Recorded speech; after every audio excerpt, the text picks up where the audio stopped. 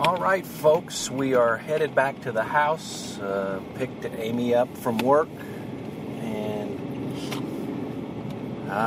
we did the Waffle House thing. No, we didn't. We did the IHOP thing. We did the IHOP thing. We don't. Yeah, that's what we did.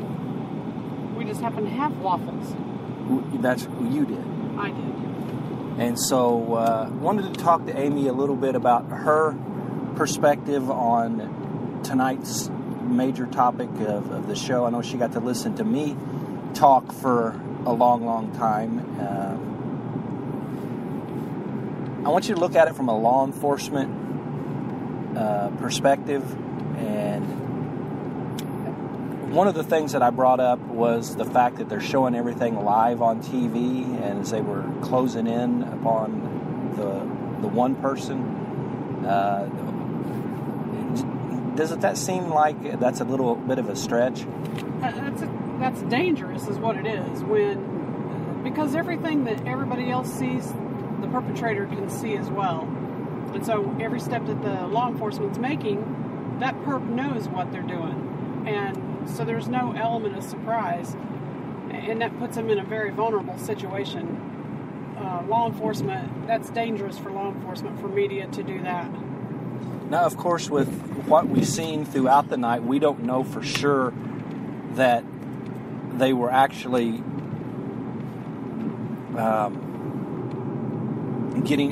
he was actually inside that house at that point in time, because we just continued to get different story after different story. What is it that you think, not necessarily from a law enforcement aspect, but just in general, about how these stories, when they break and the story changes and changes and changes, and of course it is, because it's all happening live. They've not had any time to prepare in advance and things like that, but just speak on that for a second. Well, I think it's confusing to the public because so many stories get told and so many things get spread that it's hard to ever... It's on part 2 now. I was in the midst of asking Amy about all of the confusion, and she was telling us about how she feels about that, and we'll let that go back and try that again. Well, I think it confuses the public as to what the actual facts are of a situation when you get so many different stories from so many different reporters and medias. It's hard to actually know what the facts truly are and what actually happened, because there's so many people that speculate and put their opinions in as opposed to put the facts in. So I think it's really confusing, and I think it's a shame that things can't be reported on a little bit more accurately.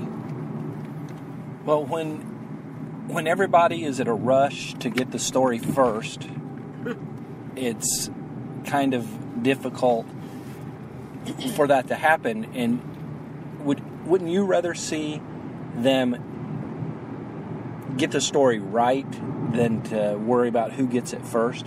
Oh, absolutely. I would rather have accuracy anytime, because that's when you know for sure what's going on. That's when you're completely informed, is when you're more accurate, when you're more informed, as opposed to a lot of speculation and first reports of everything are very seldom ever accurate. And it kind of shows how law enforcement must have a hard time with when they do interrogations and interviews and things like that, because obviously the news people don't get it right on the spot, and so eyewitnesses many times will get it wrong. And that's very true. It also, I mean, even when you look down the road, how bad it affects things, because when these people, whoever the perpetrators are convicted or go to trial, it's hard to find a jury that hasn't heard 42 different stories and 40 of them being wrong. Well, let's talk for a second about the terrorism aspect. I hardly know what to ask other than to say, are you surprised? Oh, no, not at all. Good grief. With the president we have, absolutely not at all surprised that we do not have a clue the ethnicity of the perpetrators, you know, where they're from, who they are. I mean, it doesn't surprise me at all that that's not told. Well, and those are the kind of things that they could tell and get correct real quick. It's not hard to look at somebody and say, well, this person is a white male. Yeah. I mean, that's not rocket science at all. I mean, you don't have to be a deputy coroner or a coroner or, you know, a brain surgeon or even an Indian chief to figure that out. And it's not real difficult to look at a dead guy or a dead woman and say, well, they're from Middle Eastern descent. Nope, not difficult at all. Now, that doesn't mean that because they're of Middle Eastern descent that they are necessarily Muslim. That's not the case. Not everybody that comes from the Middle East are Muslim, but dang, the thing that they could have gotten right off the bat, and they just, there's no way at that second press conference that chief of police didn't know the answers to that. I agree. I mean, they did get one thing right. There was a female. They got that right. We hope. Well, we've had a long day. We have been on the road some today. You worked a full 8-hour shift today, and we're on the way home tonight. And it doesn't take us long to get home. So I've had a long day with reporting and doing the things that we do here on Spreaker. And so we wanted to actually test and get Amy on here with her opinion. But we went live with breaking news.